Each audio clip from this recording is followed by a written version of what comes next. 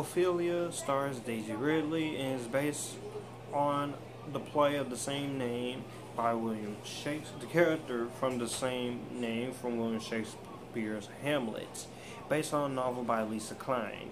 And the story of Ophelia is, as a rebellious and motherless child, Ophelia is taken into Elsinore Castle by Queen Gerturde as one of her most trusted ladies-in-waiting.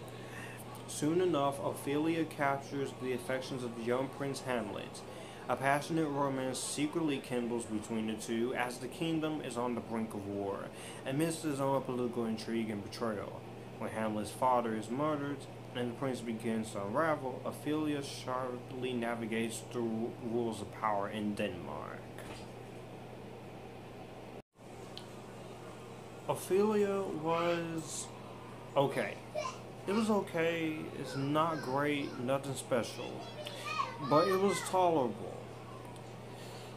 The biggest problem, or positive I should say, is the acting. The acting is good from everybody in this movie.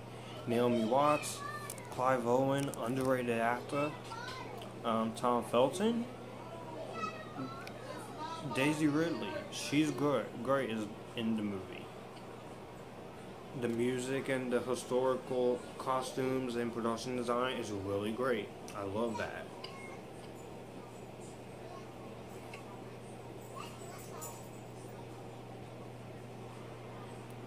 So the acting is good, and I do like the directing and the music is great. Stephen Price does a great job. He's an Oscar-winning composer, and he did amazing for the music.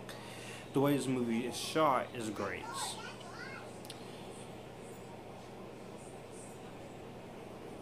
The big problem I do have with Ophelia, though, is the script.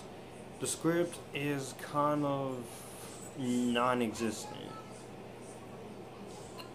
It's flawed, but it's intriguing at best. I do say the script could have been a lot better. I don't know what happened in between writing this movie, but some of the dialogue is a little stiff.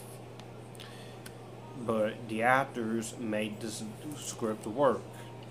But it's not the weakest script I've seen. I've let worse scripts been brought to life. Hellboy and Venom. But I'll give you credit where credit is due. They were trying to go for something a little different here with this adaptation of the Ophelia story, and this is Shakespeare, so you do have that Shakespeare dialogue.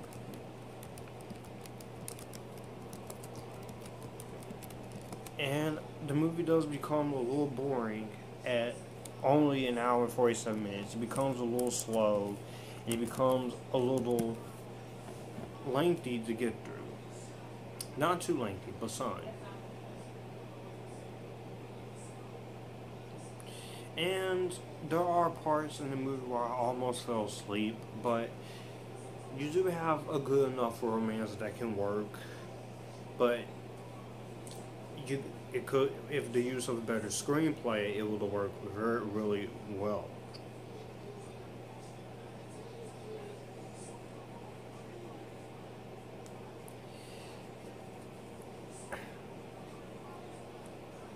But I will agree that there are some parts here that is kind of boring. So I will say the movie is kind of a little boring in some parts, and it doesn't really get interesting until you get to the point where the price is meant to be paid for the consequences of the actions, and Ophelia navigating the rules of power. That's why I really think the movie does shine. But all in all, it's a good enough scene. It's a good enough movie to watch.